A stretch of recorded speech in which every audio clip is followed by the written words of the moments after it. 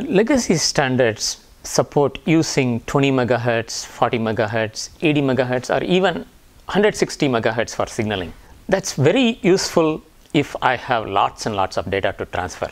For example, if I'm downloading a movie or uploading a huge file, that's very effective. But in real life, we often run into scenarios where a small amount of data needs to be transferred. For example, if I'm doing a Wi-Fi calling, only a small amount of data needs to be transferred. Or if I have an IoT sensor, then only a very little amount of data needs to be transferred. Using these large bandwidths for these kind of applications is like using a fire hose to water household plants. A lot of water gets wasted. A better thing to do is to break these large bandwidth, break this big pipe into lots of smaller pipes and assign it to different users depending on how much traffic they have. This allows us to use the medium more efficiently. This particular feature is called OFDMA, and this is being supported for the first time in Wi-Fi through the 11AX standard.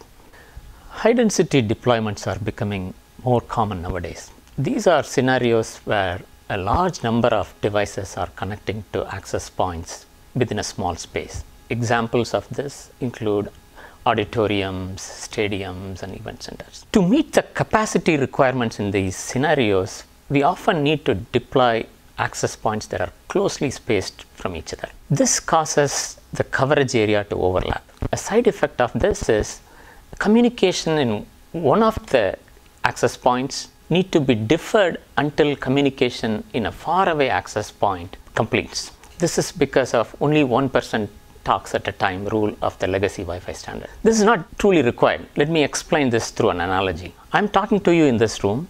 At the same time, somebody else is talking in the next room. I know that you are interested in listening to me. You don't care about what exactly is happening in the next room. And I also know that I'm talking loud enough that the interference coming from the second room is not going to impact your understanding of what I'm saying. So in this scenario, we can let two people talk, assuming that the level of interference is low enough. So the same analogy applies to Wi-Fi as well. If a faraway link is not going to bother me, why differ? Let's just stop and then let's talk on top of each other. 11AX standard accomplishes this through a feature called BSS Coloring. I defer my communication only if somebody else in this room starts talking. Similarly, an access point will defer its communication if the signal is coming from a base station of a same color.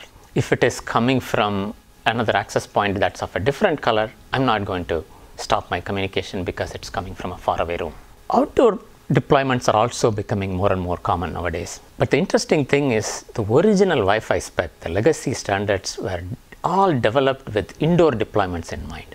These standards are not really optimized for outdoor deployments. There's a big difference between indoor channels and outdoor Wi-Fi channels or wireless channels. The multipath delay is much longer in an outdoor environment compared to indoor environment. All the legacy standards were designed with shorter multipath delays in mind. 11AX is the first standard to address the longer multipath delay requirements. There is a feature called Long OFDM Symbol that's supported in 11AX. This particular feature optimizes Wi-Fi performance for outdoor deployments.